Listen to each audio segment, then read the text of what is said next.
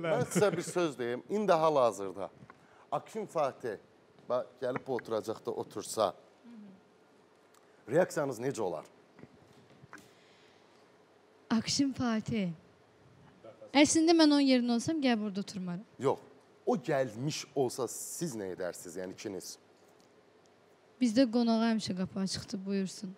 Danışarsınızmı yəni? Mehriban olarsınız? Təbii ki, insanlıq baxımından hər zaman insanlığımı göstərərəm. Amma elədiklərini heç vaxt unutmaram. Bəzilər deyir ki, heç Aqşinlə Nəfəs dalaşmayıb, Vəfa ilə dalaşmayıb. Hər şey yaxşıdır. Sadəcə gündəm üçün, qalmaqal üçün, reyting üçün. Mənlə doğrudan dalaşmayıb. Yəni gündəm üçün ancaq daşlar atılır mənə.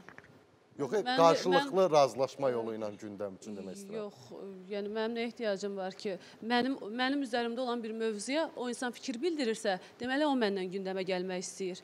Yəni mənlə bağlı bir söhbət var və o adam oradan öz fikrini bildirir, başlayır atmaca atmağa, daş atmağa. Nəfəsin ad günü idi bu yaxınlarda, mən belə zəng edib təbrik etmişdim.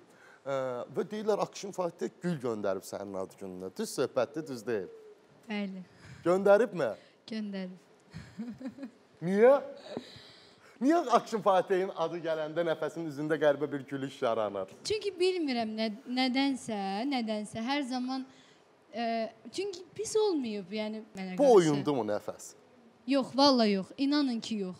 Mən bu günlərim onu görəndə salam verərəm, o salamını verər, alaram. Amma ki, yenə deyirəm, elədiklərini yadımdan çıxarda bilmərəm. Gəlin bir sənin Aqşin Fateh orada oturduğu zaman sənin verilişə gəlməyin, mahnı oxumağın, ona belə baxmağın, o kadrları birdə yayımlayaq hal-hazırda və tamaşaçılar onu izləsin. Sonra niyə elə eləyirsən?